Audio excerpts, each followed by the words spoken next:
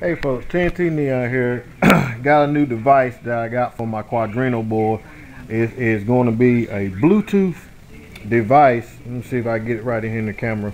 It's a Bluetooth device that you can hook to your Quadrino board. You can order this from watchspy.com. I will put a link down below to show you where you can get it from. Also, here we'll have a wiring diagram, how to wire it up to the board. It comes with, of course, the Bluetooth, and with this Accord right here, all for 20 bucks. As you see, I have it wired here on my board, and I will show a picture of where you wire it up at on the board also. And I will try to put up a wiring diagram if I can get it off the website. So let's go into it and show you how everything works. First of all, you go to the App Store. You can download on any Android device. I have it downloaded to my Acer tablet, 7-inch tablet, which I really like this tablet. It's a real smooth running tablet. So what we do is go to the multi-wii configure. We go up to this settings and go to connect. So it's waiting for the connect. Watch the red light quit blinking, and the red light on the Bluetooth has stopped blinking, meaning it got a connection. When you first get ready to connect this thing, it's going to ask you for a code. The code is 1234. That's 1234. I have multiwii 2.0 on this one, so I'm running the PWC on the settings for that.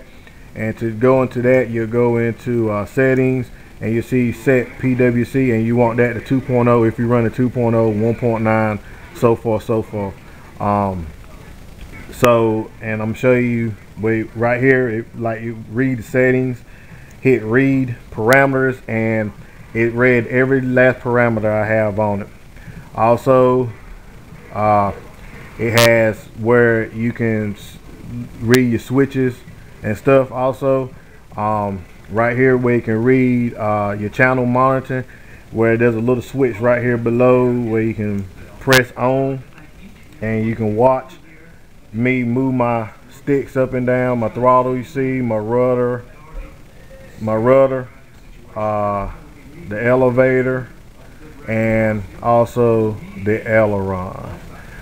Next thing is the graph, which is still on, and you see every time I make a movement, the graph is working very well for it. So this is a pretty good device. Like if you want to go out and change your parameters, like you want to go change your parameters at the field from sports flying to standard slow standard flying, whatnot, you can go in and change it. You cannot do updates from here to here, far as like updating 2.0 to 2.1 or whatnot. It cannot be done. As far as I know, I don't think it can be done. I don't see it. Update value by sliders. That's about basically it. Got a little extra things. Read profile, save profile, take screenshot, reset value. So what I'm gonna do, I'm gonna save profile and save it up under Franken Quad.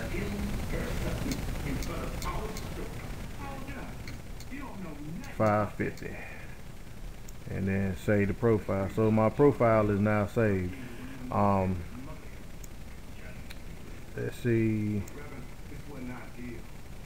You can also reset values and whatnot. But like I said, it's pretty decent. See, I mess with the graphics again. Pretty decent what you can do. Like I said, it's $20. Ain't a bad item to get. All right, folks. As I always say, God is good all the time. TNT out.